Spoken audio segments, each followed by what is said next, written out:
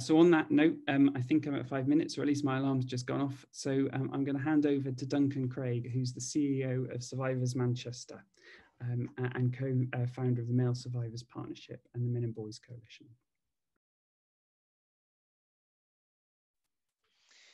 Thanks, James. Really kind of caught me off guard. I was just too busy reading what everybody else was saying. So my name's Duncan Craig. I'm the Chief Executive of Survivors Manchester, an organisation supporting boys and men who are affected by sexual abuse, rape and sexual exploitation. In being part of this panel discussion, I was asked to think about one clear message or idea that you would like to share to help stop men's violence against women and girls. And I suppose that kind of simple request, that simple question, feels like it needs to elicit a simple answer, which is stop doing it. But that's about as effective as for anybody in their 40s, mid-40s plus, as effective as when Zamo from Grange Hill said, just say no to drugs. Didn't kind of work. I struggle so much with this question. What do we do? And as I think more and more about it, I think it's not an easy answer to say, what do we do about male violence against women and girls? I think you have to dig underneath it. And I think we have to ask, what about male violence?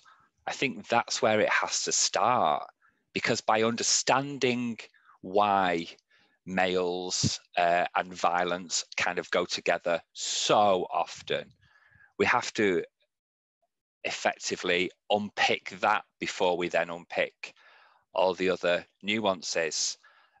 When the tragic murder of Sarah Everard hit the headlines, I put a tweet out from my organisation that said, today we were thinking about Sarah, we were thinking about all of the women and girls that are victims of domestic violence, that are victims of violence at the hands of men. And we're going to say nothing. We're going to just be quiet for a moment and listen and try to understand, because there's a lot of shouting for very, very obvious reasons. I think I'm still listening, if in all honesty, because what I'm still hearing is a lot of noise, a lot of shouting, a lot of what about us. And there's also definitely a place for what about boys and men, what about trans people, what about LGBT people, absolutely. I'm definitely not hearing anybody say only women and girls. So effectively, we don't need to say what about. I think how we then think about women and girls is also vitally important as a society in this unpicking of how do we solve this problem. And I think first of all, we have to think about how we think of women and girls in society and positions that they take, whether that's in business, but also within society.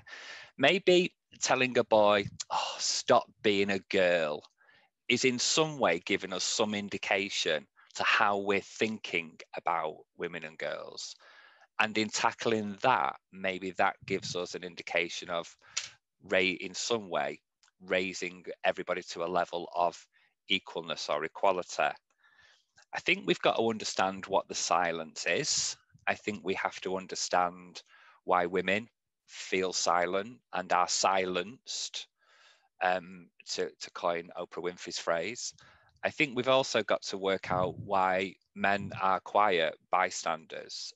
I think about, well, why have I been a quiet bystander? And I guess I've been a quiet bystander at times because I'm scared of violence. I'm scared of, as a victim and survivor of sexual violence, I always have that narrative running through my head.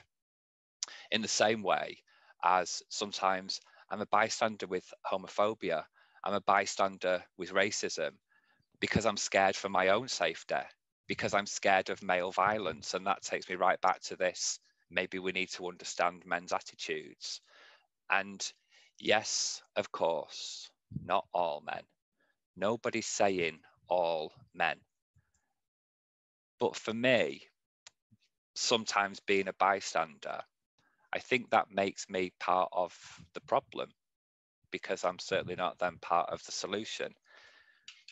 When I say we need to understand the attitudes, this weekend I was asked to give an interview to the Metro News about my experience as a victim of sexual abuse and rape. And I was looking at the comments, and one comment from a man, said, "He isn't even good looking enough to have a real man interested in him.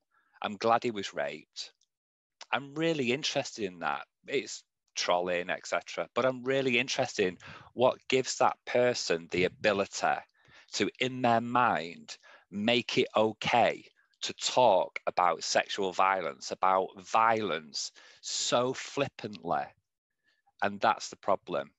That's how we're going to tackle male violence against women and girls, by looking at the root problem, the flippancy of the subject.